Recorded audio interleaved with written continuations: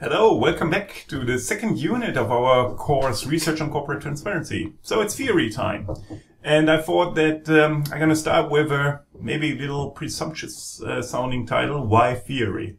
So when you are an empiricist, then sometimes maybe you are holding a belief that maybe theory is hard to digest and a little bit detached from the data problems that you try to solve in the real world. And this short video is all about trying to convince you that this is wrong, that you should actually really care for theory and also work to understand and master theory a little bit. Okay, let's dive right in. And I don't want to lecture you on this, but I want to give it an example. And this example actually was motivated by our Q&A session that we had last week. So there we had a debate about an interesting question. So the interesting question was related to social media and the role for social media for corporate transparency, widely defined. While we will be having a whole unit talking on disclosure channels, which of course will also touch upon social media as one disclosure channel, I thought this is interesting maybe as an example of why I believe theory is actually super important for doing good research. Okay, so let's take this question.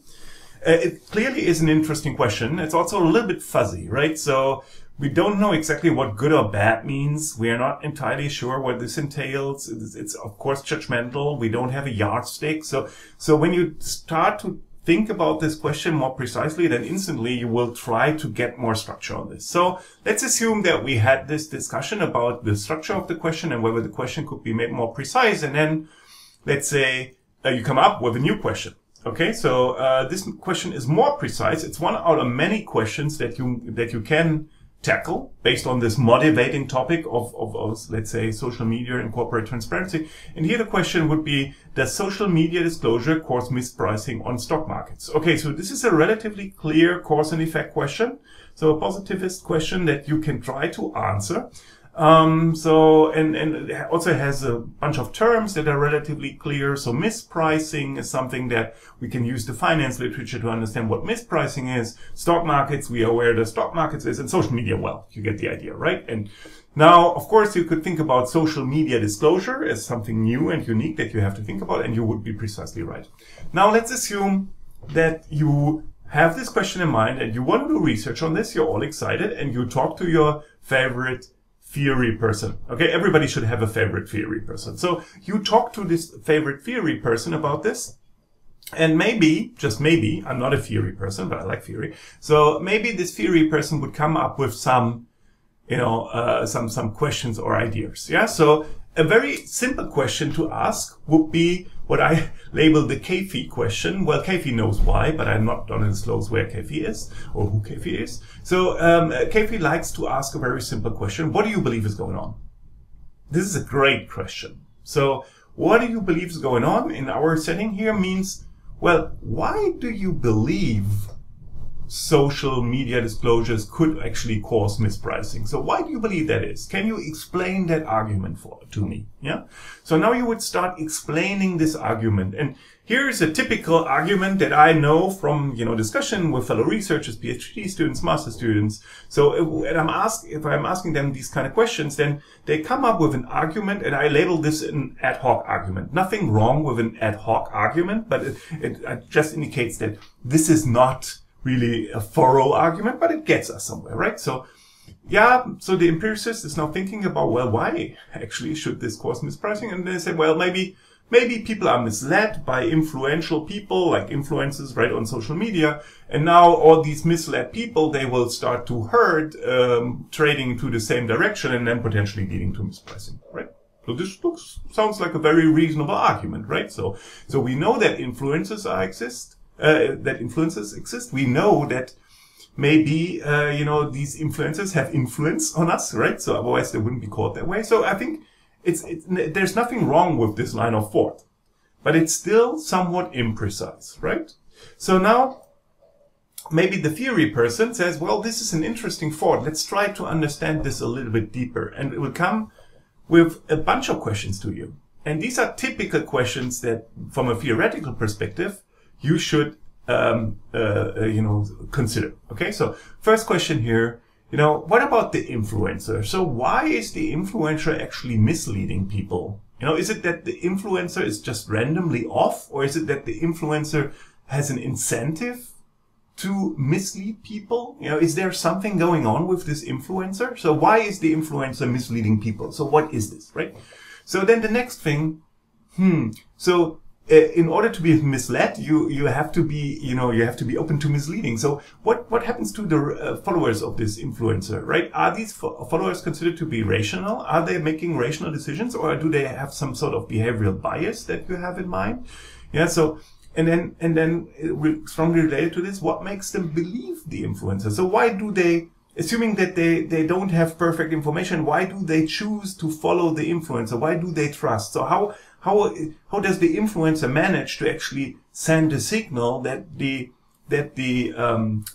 followers will actually follow, right? So what makes them believe? Okay, so and then assuming that this is going on, so there is an influencer and she misleads people deliberately or not, and the people actually follow. So there is another player here in the game, and that's the firm. So the firm now observes, maybe that the influencer is starting to mislead people. So why is not the firm acting on this? So if the influencer is misleading people, and this is eventually causing stock price changes, so mispricing, so wouldn't the firm have an incentive maybe to issue offsetting disclosures? So, and then again, okay, it's fine that there is an influencer that on social media maybe influences some people, but what about the other market participants on capital markets? Right? It's not only Redditors on capital markets. There are also other market participants. So why don't they arbitrage? So if there is an obvious influencer causing mispricing in the equity market, why isn't the others, like the institutional investors, the heavy money, right? Why is this not offsetting this? Why? Right? Okay. And then typical theory trip. Well, herding. You talk about herding. So there's a theoretical literature on herding. And there are various explanations for herding on capital markets, and they differ in terms of the mechanisms that they impose. Maybe you should read a little bit this theory literature and think about whether you can build your argument on one of these theory strains, because this would help you to build your argument. You see, this is the typical sort of debate that you are having when you talk to a theory person about, a potential research idea. And I like this very much. To me, these sorts of questions are really helpful for me to structure my argument. And I'm not claiming that this is a full set of questions, but just the questions that, I came up with when I was thinking about this topic a little bit. Okay. So now, again, of course, you can start to answer. And this is, again, a typical ad hoc type of answering these questions, right? So maybe you think about this and say, maybe the influencer has some private stake in the stock, right? That could be a reason, that a clear incentive. So she wants to beef up prices because she holds a long position, or maybe she's short in this particular stock, and this is why she wants to dump the stock. So yeah, so this could be an incentive. So maybe the followers are just a little bit over trusting. So they don't really second guess the statements by the influencer. Maybe they're also a little bit overconfident in their stock picking ability, so that the followers have said, oh yeah, I'm good in picking stocks, and maybe they're not really rational here. Okay, so we have a behavioral argument why the followers follow, and then maybe the firm is just unable to to adjust disclosure routines on short notice. Yeah, that could be the case, right? And maybe arbitrage costs are too high for institutional investors until mispricing is really, really extreme. Yeah, all these are potential answers, to this argument. But now, this is something that I really like about, thinking about this in a little bit deeper. Now it's time to meet Occam's razor. So Occam's razor is a very simple thought. It's not a clear guided rule. It's more a principle that can structure your way of thinking about arguments. Occam's razor in principle says, whenever you can make an argument more parsimonious, simpler, by omitting or by reducing it to have fewer assumptions, then normally this is a good thing. Yeah, so try to make the point as simple and as bare bones as possible without hardwiring too many assumptions to it. Yeah, and here in this particular case, so the type of argument that we are building is is really depending on a series of assumptions. Yeah, so a long series of assumptions. So now the problem with these assumptions is, whenever you test something, you're implicitly testing two things. One is the math of the argument. Yeah, so whether the argument, the math of the argument is actually correct. Let's hope that it is.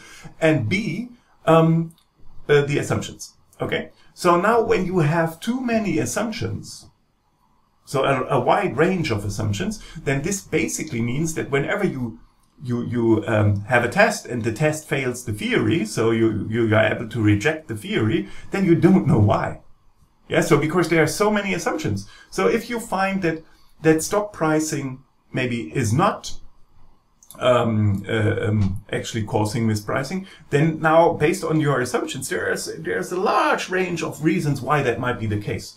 So this means that if you have these assumption heavy theories that are extremely, complex and laden with detail, then it's not really pointful of actually testing them. Yeah, because whatever you see, it will most likely, it will be impossible to link to a certain aspect. And then the whole theory is not descriptive, but well, this is not surprising given that it's based on so many assumptions, but we don't learn anything new about, what is the actual reason why the theory failed. Okay. So it's really important to think about very simple cause and effect relationships for good empirical designs.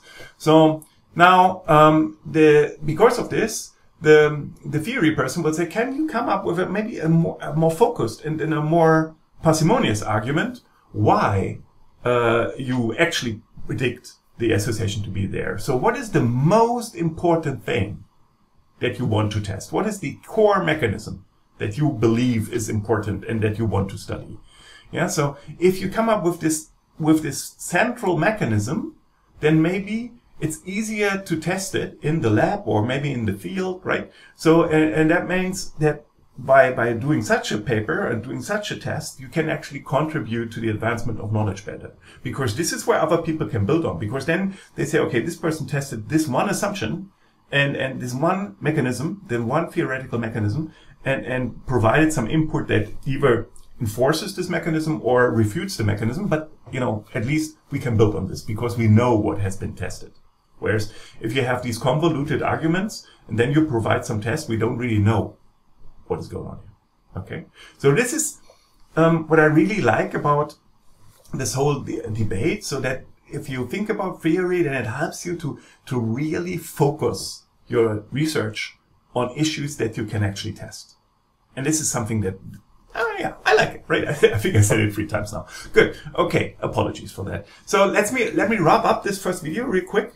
So, yeah. So why theory? Well, research needs theory. Yeah. So, I think there is no way that you can really say that you can make a clear empirical contribution that other people can build on besides the absolute narrow setting that you did the study on when you don't have a clear theoretical link in your paper, right? So whenever you are interested that readers can generalize your findings to some broader question, then I think you need to be very explicit in what you're actually testing and what the underlying mechanism that you strive to test actually is. And for this, you need theory.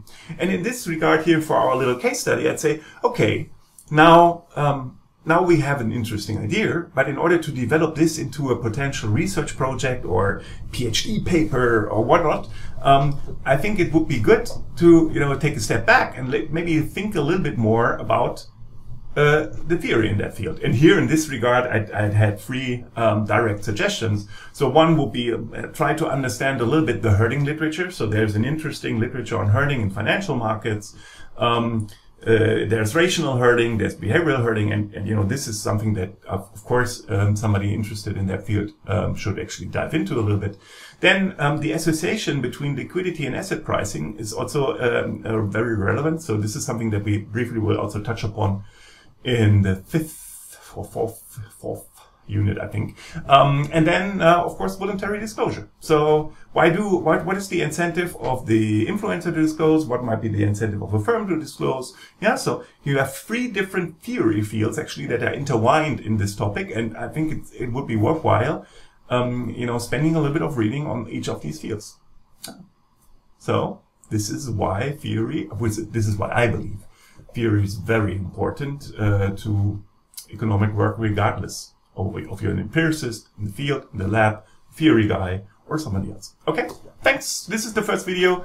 Now this should serve as a motivation to dip into the following videos that are, oh, great surprise, about theory. Okay, cheers, bye.